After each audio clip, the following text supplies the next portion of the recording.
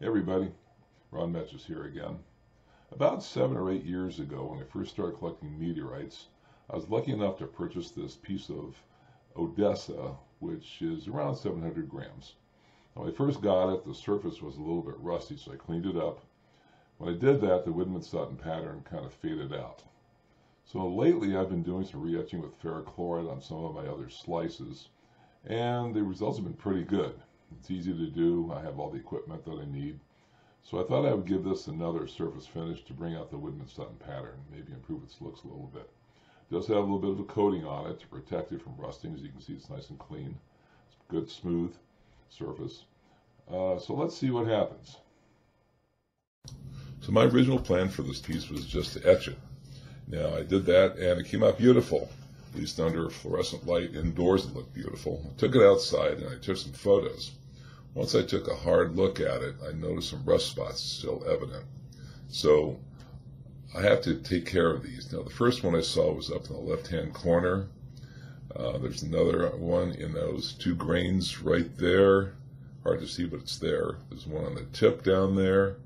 Down on the bottom down here, there's quite a bit.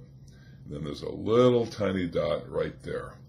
These have to be dealt with, otherwise if I go ahead and just coat this, they'll be trapped inside and they'll eat the meteorite away from the inside. So I have to put this back in the electrolysis tank and process it for a while. I'm guessing about a week.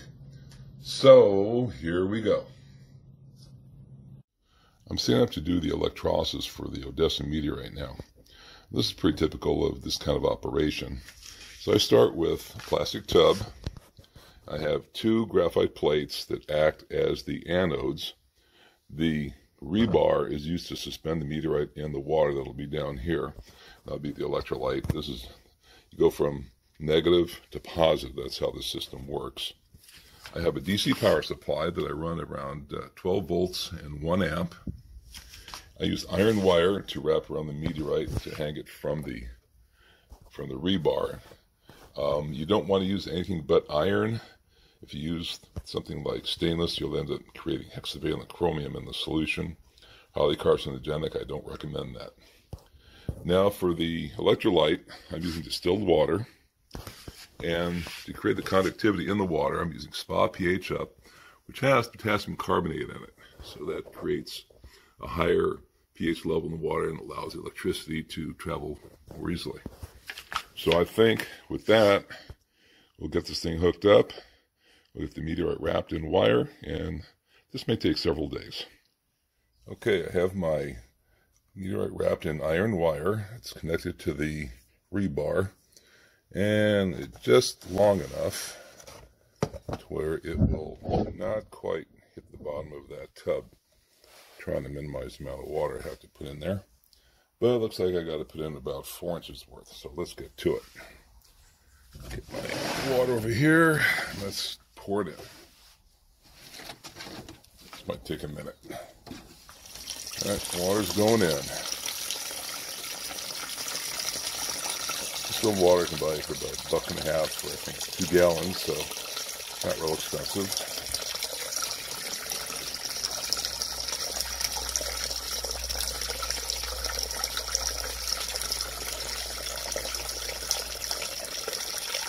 Okay, another inch to go.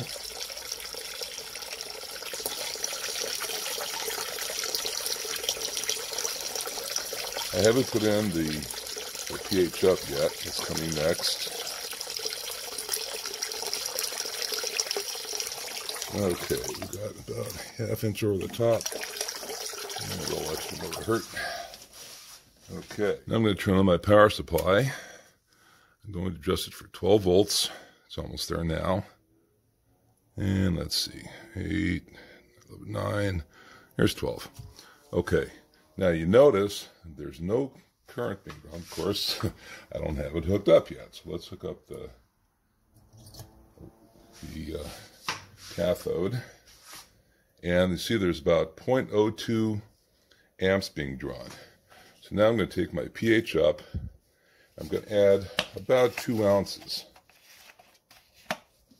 Doesn't take much. Okay, let's see here. So I gotta get my mark. There's my 2 ounce mark. Okay, So pour it in. Now you see there's a couple of amps flowing. That's the difference that Electrolyte makes. Okay, so now we're about 2.3 amps. 2.2. So now with the process started, see there's bubbles being formed on each face of the graphite plate, and also both sides of the meteorite. So we have the process is starting. Now this is not a fast process. It takes several days, maybe several weeks. It depends on how rusty your piece is. This isn't that rusty, so I suspect it may be less than a week. So, and we just gotta let it cook now. Alright, so this has been sitting for about 36 hours now. I've turned the power off so we can get a clear picture of what's happening. You can see there's a lot of flaking coming off the piece. Both sides, which means there's probably a lot of loose debris on the outside. Now the piece itself, actually looking a little darker, which is, I expect that. I've seen that happen before. So we are getting progress.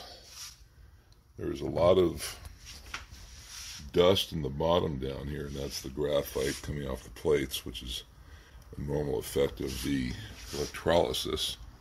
But overall, looking pretty good. I'm going to let this go about a week. I don't think there's going to be all that much more rust on it. The rust was mainly inside all the little cracks in the grain. That seemed to be the main part of it. So let's turn this back on and let her rip. And there go the bubbles. So we'll check with this in another couple of days and see how we're doing. It's been about 4 days now, and as you can see, there's lots of debris coming off this piece. The piece itself is looking pretty good. See a little discolored, but that's okay. That comes right off. So about 3 more days, and we're going to pull this thing out and then polish it up and see what happens. All right, let's turn it back on, let it cook a few more days. And there she goes. Okay, looking good. Okay, it's been about a week now. I think it's time to remove the meteorite from the electrolysis bath and see what it looks like. Power supply off, and let's take a good close look at this guy. All right, let's get this thing disconnected. Okay, negative is gone, positive is gone, and here we are. It's turned quite dark. That'll all come off of there pretty easily. So let's unwrap it and see how we do here. All right, here we go. Out of the bath, got myself a pair of wire cutters here. These things are miserable to unwind, so we'll just cut it.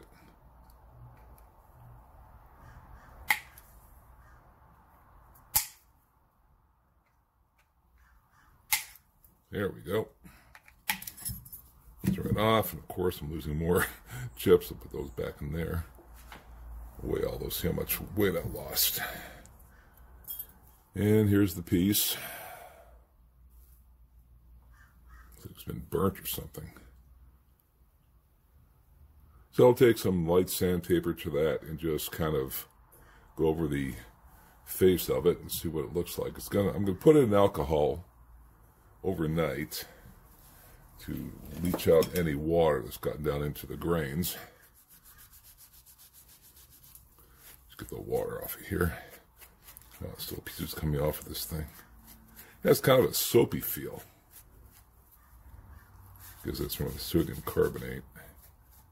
God, look at all the pieces coming off of this thing. Oh well, I expected that, but not this much. Ugh. Need some, definitely need some drying.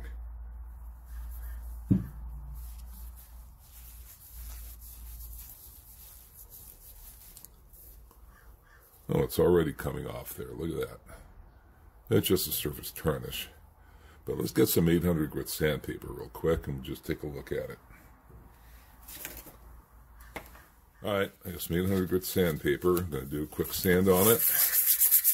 Let's see what it looks like.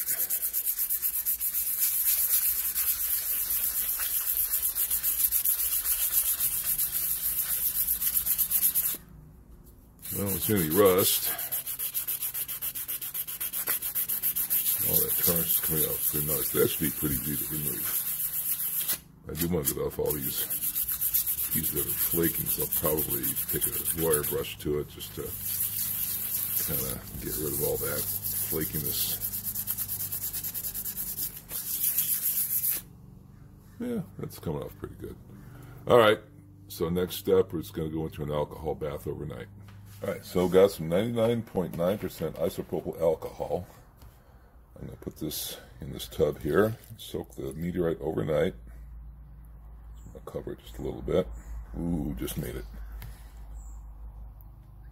Sure it's completely covered. And let that sit till tomorrow. And then we'll take it out of here, put it in the oven for a couple hours, dry it out, and then on to the sanding. Today I'm going to etch this piece of Odessa. It's a piece I've had for quite a while that needs to be re-etched. It was a little rusty. So I polished this down to an 800 grit. I'm trying to experiment today because this wasn't a very expensive piece. So it's nice and polished, and I've got all my usual ferric chloride, and I'm going to neutralize that with some baking soda this time. I've been reading up on this stuff. The surface has been cleaned with acetone, so I got that all nice and spot free. I've got some distilled water sitting here. I got my little foam paintbrush. So let's get to it. Okay, hopefully we can see this actually develop as we go. So I got probably way too much stuff in there again. All right. I went to these foam brushes because they apply the acid much more evenly in a controlled manner. Whoa, look at that. It's already coming out. Now, the reason I took this down to 800 instead of 3,000 grit is some advice from Craig Zlyman. Thank you, Greg. Oh, look at this. It's already coming out.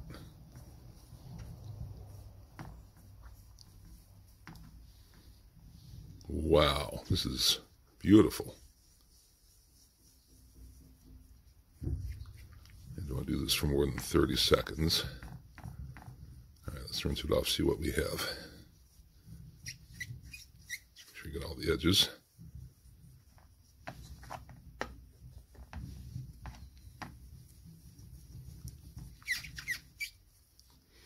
Okay. Distilled water.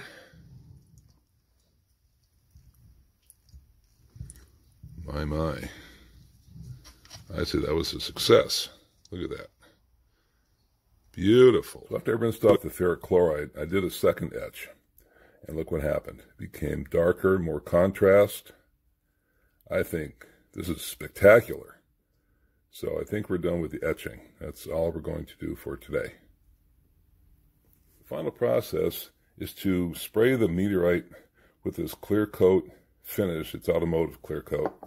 I've already done it. Just want to show you the results. Here is the final product after all the etching, soaking, electrolysis, everything. Came out. Look at the contrast. It just jumps out at you almost. It's almost three-dimensional. To me, it reminds me of one of those three-dimensional hologram photos you used to see. Here, I also sprayed the backside. Hopefully keep some of the moisture out of it for a while.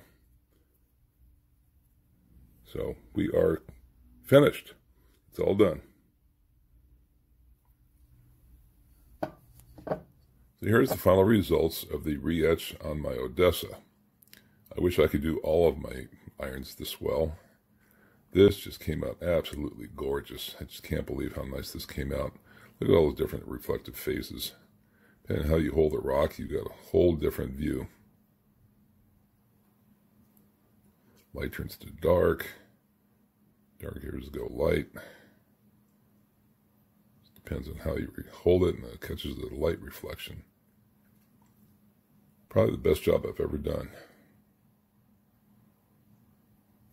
Here's an outdoor view of the Odessa. I think you get a better picture when you're in full sunlight. Look at the reflection on that surface. It just amazes me. Absolutely beautiful. So that's about it, folks. Enjoy.